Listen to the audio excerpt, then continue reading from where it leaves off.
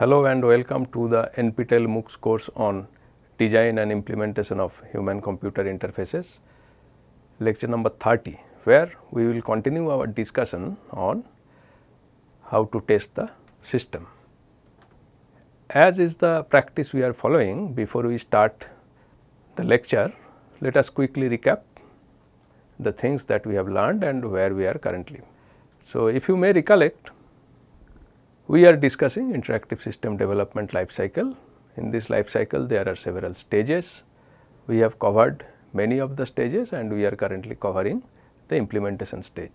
So, among the stages, we have covered requirement gathering, analysis and specification stage. Outcome of this stage is the SRS document, as we have noted earlier.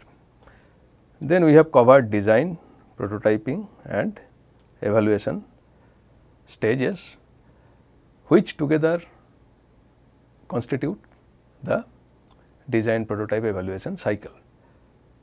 In the design, we have also covered the system design as well as the interface and interaction design.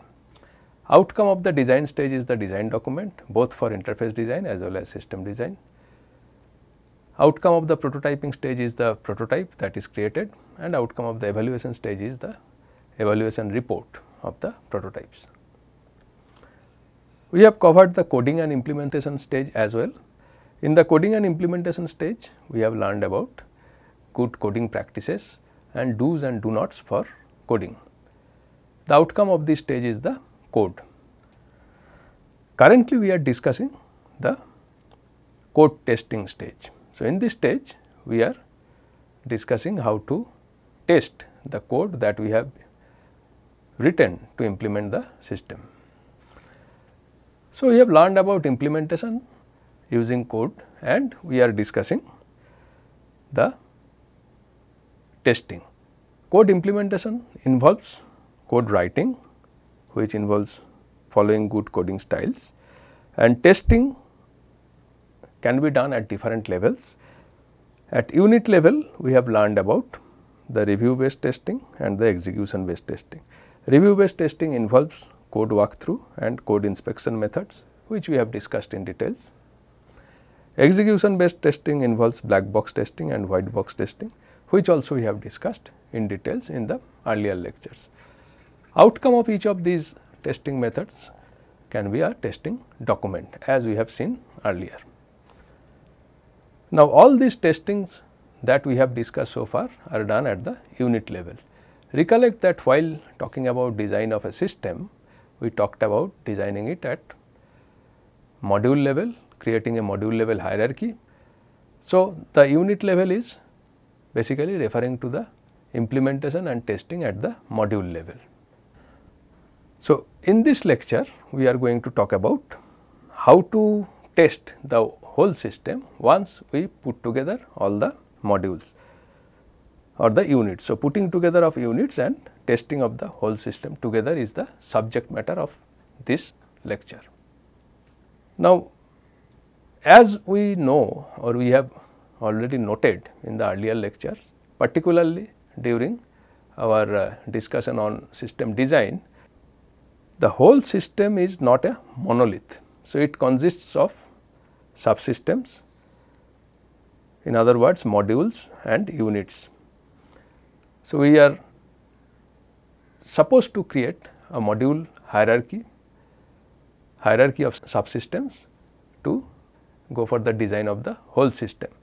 That makes it easier to understand and maintain the system. Therefore, while implementing, we also go for implementing one unit at a time rather than trying to implement the whole system together at the same time. So, testing the whole system at a time becomes difficult because we have a modular hierarchy and we require some alternative approaches for testing the whole system once all the units are implemented and linked together to form the whole system. In order to test the whole system, we follow broadly two approaches. One is bottom up testing and the other is top down testing. So, what are these concepts? what is bottom up testing and what is top down testing. Let us try to understand these different testing approaches. In the bottom up testing, what we do? Each subsystem is tested separately and then the full system is tested. That means, as the name suggests, we go from bottom to top. At the bottom level there are subsystems and at the top level there are subsystems put together to form the whole system. So, we test the subsystems or units and then test the whole system. Now, a subsystem may consist of many modules which communicate with each other through well defined interfaces between modules. So, do not confuse it with user interfaces. These are interfaces between modules that form the subsystem. So, while we go for bottom up testing, our primary purpose is to test the interfaces, whether the interfaces are working properly. Now, there are two types of interfaces, control interfaces and data interfaces. So, we test both types of interfaces in the bottom up testing. The test cases that we design to test the interfaces should exercise all interfaces in all possible manners. That is the general principle that is followed while we use bottom up testing method for testing the whole system. So, then in the bottom up method what we do? We first test the units and then join them together and test the whole system. In the testing, the primary emphasis is given on how the interfaces are performing, because already we have done testing at the unit levels, no need to test them separately. But whether their communication is taking place as per expectations, that is what we need to test. So, we test the interfaces, both control and data interfaces we test, and our test cases should be designed in a way such that all these interfaces are tested in all possible manners. That is the general principle guiding the bottom up testing approach. Next is the top down testing. What we do in this top down testing? Here the testing starts with the main routine. So, that means we are starting with the main routine at the top and then slowly going to the bottom. After top level skeleton is tested, the immediate subroutines of the skeleton are combined with it and tested, and this process continues till we cover the whole system. So, first we start with the main routine, a skeleton version of it, then we combine it with the immediate subroutines and test it, and this process continues till the entire system is tested. Now, the problem with this is that while we are testing at the top, we may not have access to the lower level routines. So, in order to implement this approach, we require additional support. So, these approaches may require a concept called as stubs. Stubs simulate effect of a lower level routines called by the routines under test, particularly when we are following a top down approach.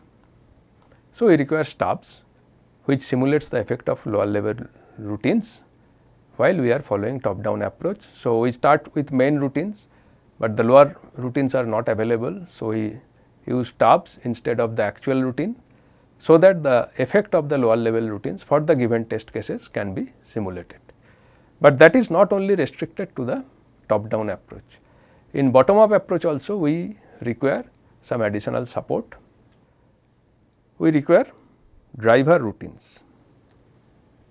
These routines are used during bottom up testing approach to simulate behavior of upper level modules that are not yet integrated. So, in bottom up approach we start at the bottom and slowly go up. While going up, all the routines that are available at the higher level may not be available to the portion of the system under test. So, at that time we use driver routines to simulate the effect of those routines that are not yet available. So, for full system testing either bottom up or top down, we require some additional things to do. If we are following a top down approach, we require the help of stub modules. If we are following a bottom up approach, then we require the help of the driver modules. So, those are the two broad categories of approaches we use for system testing. Now, let us quickly have a look at different stages of systems testing. How many stages are there and what they do? There are mainly three stages: alpha testing, beta testing and acceptance testing. Let us see what is what. Alpha testing, this is the first stage of system testing. In this stage, what happens is that the full system testing is carried out by a test team which is part of the organization. So, within the organization the testing takes place. Next is beta testing.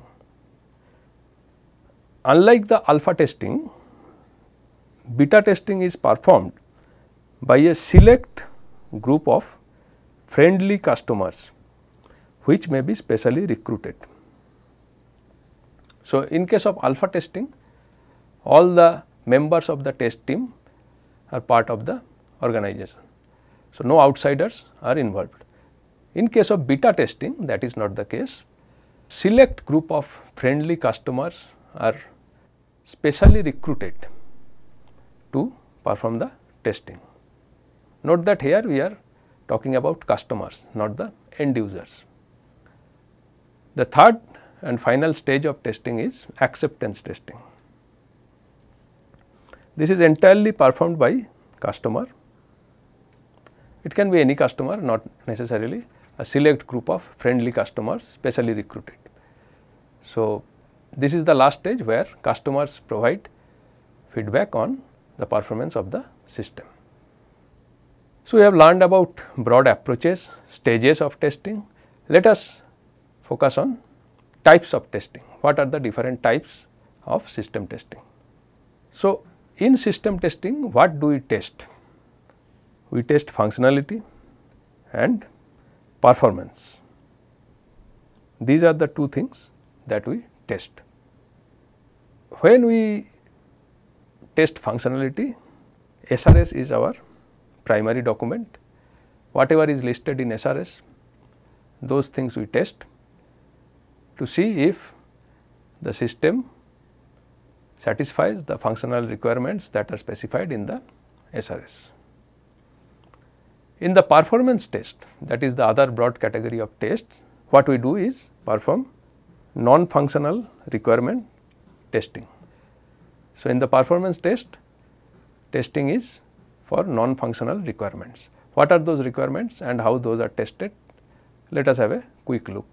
First is stress testing. In this testing, system performance is evaluated under abnormal or illegal input conditions in short time periods. So, that is one kind of performance test that we popularly perform or frequently perform during non-functional testing. Then comes volume testing. Here what we test system performance for large input. So, in the previous case stress testing, within short time span we provide large amount of input or illegal or abnormal input and test. In case of volume testing, time span is not the issue, rather the amount of data that the system is being asked to process is the issue. So, we test how much data it can process, the volume of the data. Then comes configuration testing. So, we have stress testing, volume testing, then comes configuration testing. This testing is done to analyze the behavior of the system in various hardware and software configurations. specified in the requirements. Typically, when you specify the requirements for the system, you specify operating environments including hardware and software. Now, in configuration testing, those specifications are tested, whether the system is actually performing under those specifications, that we test in configuration testing. Then comes compatibility testing. So, in this testing we check if the system interfaces properly with other systems. This is another special type of testing. So, sometimes it may so happen that the system under test needs to work with some other system. For that, some specific interfaces may be defined, and in compatibility tests we check if those interfaces are working as per expectations. Another testing is regression testing.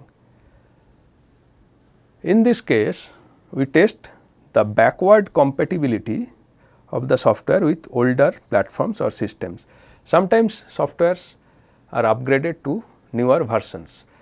Now, whether those newer versions work with compatible software of older versions, those things we need to test, and those testing are done under the broad concept of regression testing. So, in compatibility testing, we do not check for backward compatibility, we check for current compatibility, whereas in regression testing we check for backward compatibility. Then comes recovery testing. It tests, under recovery testing what we test? We test system response to faults. What are those faults? Loss of power, faulty devices, faults in services, faulty data, and so on. So, when we perform this type of tests, that is recovery testing. So, how the system behaves or how the system responds when faulty environment is there. Now, fault can happen in any one or multiple of those things, such as loss of power, devices, services, data, and so on. We also have documentation testing. What happens here? As the name suggests, in this testing various manuals and documents are created and tested for understandability. It may appear that this is not a very significant test and any document created should be understandable, but that is not the case. When we create documents, it should be thoroughly proofread and tested for understandability, readability, and maintainability. Those things are also tested as part of performance test of a system under documentation testing. Finally comes usability testing, which is the most important non-functional requirements in the context of our focus, that is interactive systems or human computer interfaces. So far, when we talked about different types of testings at unit level or system level, such as review based testing, black box testing, white box testing, or this top down and bottom up testing, primarily these were meant to test functionalities. So, the starting point of system design was SRS, and these testings were done to see how much the implementation conformed to the requirements specified in the SRS document. Now, as we have noted earlier, in case of interactive systems, one important consideration is usability. So, functional requirements are not the only thing. Usability requirements are also very important to make a successful human computer interface. So far in our testing, we did not discuss much about usability requirement testing, except in the design, prototype, evaluate cycle, where we mentioned that interface designs are prototyped and evaluated with experts to check for usability issues. But that is a very quick way of testing. We require more rigorous, systematic and scientific testing methods, which is a major stage in interactive system development life cycle.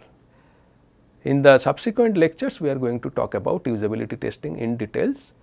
Other performance testings that we have mentioned, like stress testing, volume testing, compatibility testing, regression testing, configuration testing and so on, we will not devote much time on those, and we will have only the brief idea that we have discussed here. However, on usability testing, we are going to devote several lectures next to understand in details how usability testing can be performed with end users in a very systematic and rigorous manner. So, that is in summary what we need to test when we are testing the full system. Just to recap, we mentioned about two broad approaches to test the whole system, top down and bottom up. Earlier we have seen unit level testings. In top down and bottom up approaches, along with unit level testing, we test the whole system. When we talk of bottom up approach, we essentially test the units individually and then put them together, and we test the interfacing between the units so that the whole system is tested. In top down approach, we start with the main routine and progress in an iterative fashion by adding immediate subroutines to the main routines, and this process goes on, the next immediate subroutine to the subroutine attached to the main routine and so on, and this process goes on till we manage to test the whole system. In both the cases, we require additional implementations to support the testing, because here whole system is not available at a time. So, testing whole system at a time is difficult. So, we require additional support. If we are following a top down approach, then stub modules are used to implement or simulate lower level responses which are not immediately available to the main routines or the higher routines.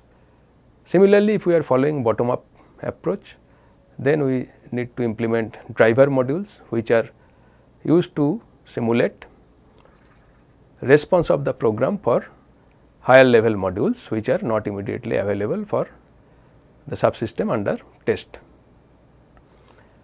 Now, these top down or bottom up approaches are primarily meant for functional testing. Along with that, we also need performance testing.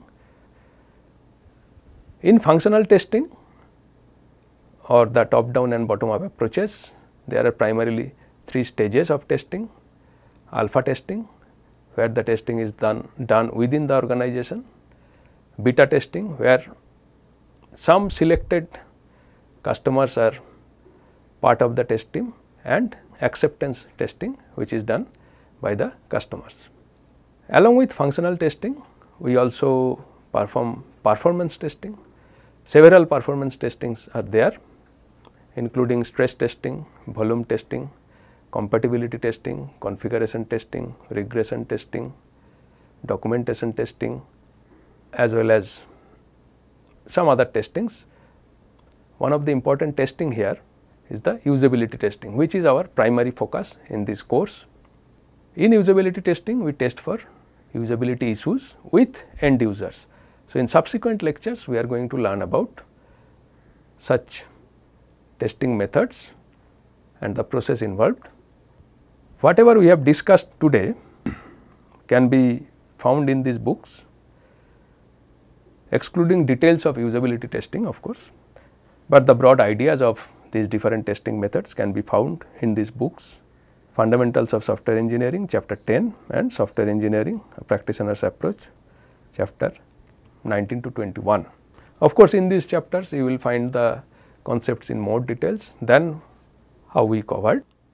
For our purpose, this brief description is sufficient to explain the concepts. Next, we will focus more on details of usability testing. Hope you have enjoyed the lecture and understood the concepts. With this, we have come to the end of our discussion on the code testing stage. As you can quickly recap, in this code testing stage, we have learned several concepts, mostly focused on unit level testing, that includes code review, execution based testing, and also we have covered in brief ideas that are important for system level testing. Next, we are going to talk about usability testing. Looking forward to meet you all in the next lecture. Thank you and goodbye.